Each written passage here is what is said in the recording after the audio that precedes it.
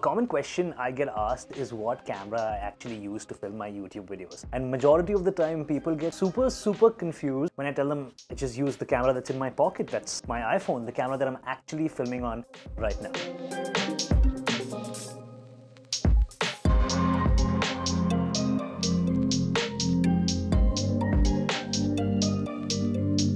Film on the iPhone. This camera is super small. It shoots in 4K with cinematic mode. As you guys can see, I actually have depth of field with this camera right now. And this camera is literally always on me. Let's not forget to mention how good this image actually looks. Now, I know there's a lot of purists out there. A bunch of you have probably seen your favorite YouTuber saying the iPhone is never going to be a real camera. I agree. That is super true. But there's something that a real camera cannot do that your iPhone can. It is film in lighting conditions like this and actually be able to give you a good image. Now, if you were shooting with a real camera, you would probably have to take that image. It would be a lot more detailed and a lot better than this is. To be completely honest, you would have to take it back to your editor and edit the life out of that footage to make it look this good. But what the iPhone can do with all its computational magic, start shooting and get an image like this straight out of camera. And that's exactly why I say that the iPhone is a fantastic camera if you're somebody who's looking at starting a YouTube channel, or if you're somebody who just wants to start filming and documenting their life.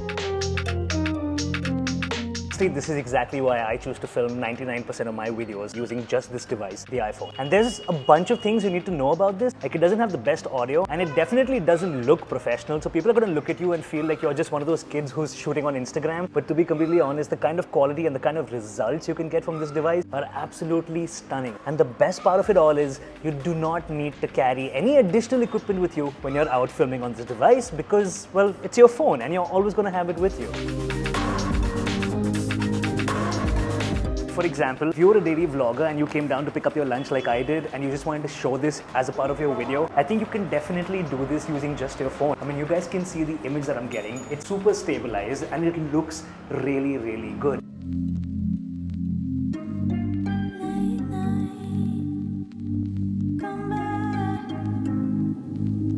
These devices all the time. We're practically using them to reply to all our emails, get our work done, consume content. We walk around with these devices no matter where we are in our house. And we also use these devices on a daily basis to look at other people's memories, to create our own memories and to share those memories. And to be completely honest, what we forget majority of the time is the fact that these devices themselves have the most powerful and capable everyday camera system built right into them. Like, I'm standing here in my kitchen, I came to get a drink and I can literally stand here, share this memory, share this moment with absolutely anybody in the world. These devices, while you can share your memories on them and document your life on them, you can also use them for a ton of creativity. And that's exactly what today's video is about. Yes, I use an iPhone to create all the videos on my channel.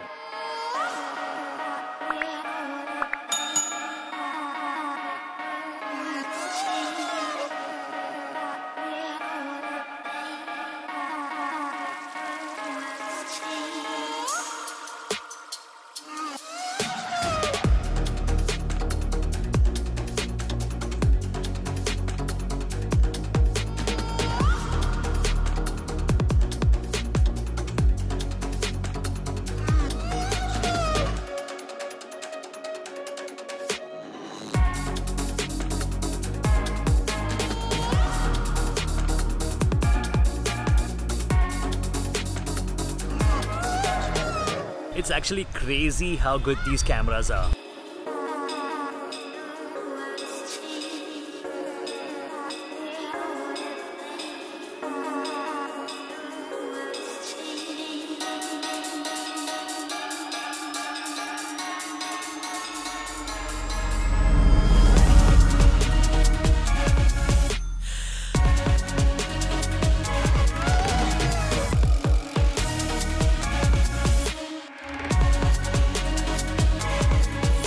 So it really doesn't matter what kind of content you shoot. I mean, the iPhone can handle 90% of it. I've been shooting for the last 3 years mainly on 2 camera devices. One is an iPhone and the other is whichever GoPro I'm actually using. And I can actually get 99% of what I shoot on this channel sorted with these 2 cameras. You could be somebody who just wants to shoot an unboxing video on your channel as a tech YouTuber, and the iPhone being as small, light and as great as an image as it produces would be a fantastic overhead camera for you guys to just get your unboxing video sorted, just like this one.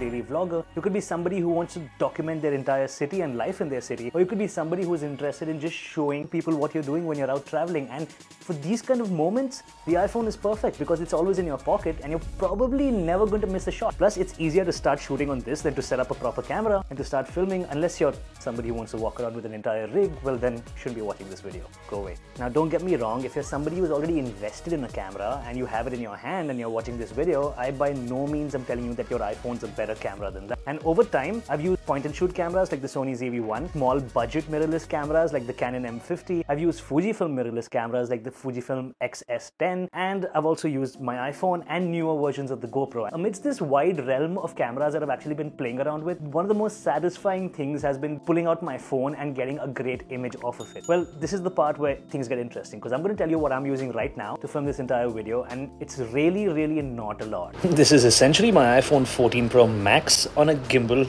on a stool so that I can get my height. So here's a couple of tips that will help you get your documentary journey or your filmmaking journey on your iPhone started and make your entire process a lot easier and a lot faster. This is what I use, these are the settings that I use, and these are the tips and tricks that I would give to absolutely anybody out there who's super pumped about starting a channel or starting to document their life just with the device in their pocket. So first things first, you want to film on the highest possible resolution. Do this by just simply going into the settings app on your iPhone, choosing camera, going into video or file formats and choosing 4K as the resolution. Now the next thing you want to choose is your frame rate, and if you're going to be talking to the camera or just going to be documenting everyday life, doing stuff like this, you want to choose 24 frames per second or 30 frames per second. This is basically when you want to talk to the camera. By no means is 4K important. You might be somebody who doesn't have a computer that can handle 4K video editing, but if you're somebody who wants to keep these videos up for the rest of your life on YouTube, or you want to watch these videos maybe 20 years down the line, 4K is definitely going to hold up at a 1080p or a lower HD resolution. So for the next step, you want to open up your camera app on your iPhone and you're going to see this little slow motion icon at the bottom of your screen which you can scroll to. It's great, it's super cool that you can shoot 120 frames in HD in slow motion, but what you got to keep in mind is this is not the highest quality of slow motion that you can get from this device in your pocket. What you can do is just go back into standard video mode. You want to choose 60 frames per second as your video frame rate. The resolution you get is 4K, which is 4 times better than that slow motion option that you just saw. You take this 60 frames per second video, put it into your editing software, and while editing you can slow it down to half speed and still get pretty decent slow motion. So if you want slow motion in your videos, definitely use the option that you have built into your iPhone, but try also shooting in 4K 60. It's going to give you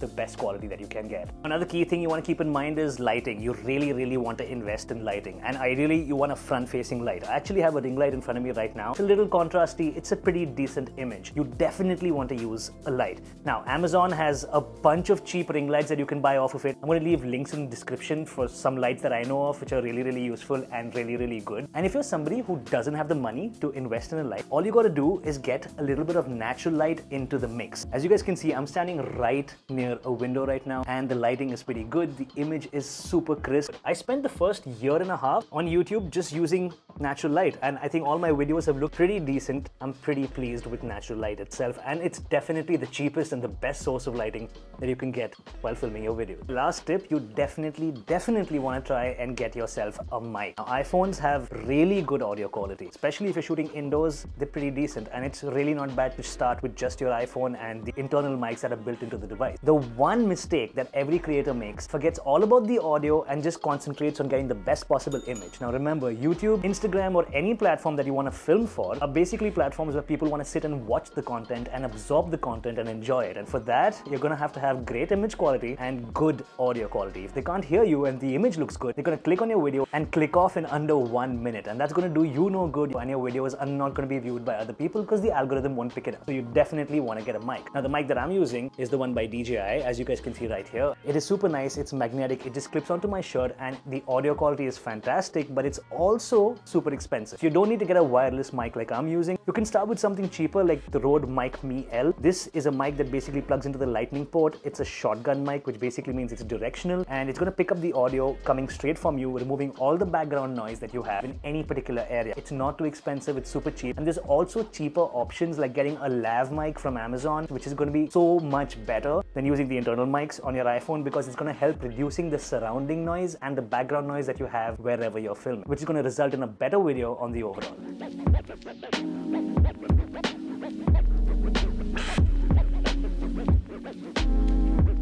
basically that. For all those people who have asked me what camera I use, or for all those people who have a question about whether you can shoot high quality YouTube videos just using your iPhone, yes you can. I do it every week. I do it while I'm out at sea, I do it when I'm traveling, and I absolutely love and endorse the iPhone as a primary camera. Keep in mind the tips that I told you to use. This is the camera to start with because it goes everywhere with you and it has phenomenal image quality for the size and weight ratio. If you did like this video, don't forget to hit that like button because it really helps the channel out. If you're watched till right now, definitely hit the subscribe button because there's going to be a lot more tech, photography and life at sea videos on this channel. Stay tuned for more. Thanks for watching. I'm Nitin Chawla. See you next time. Peace.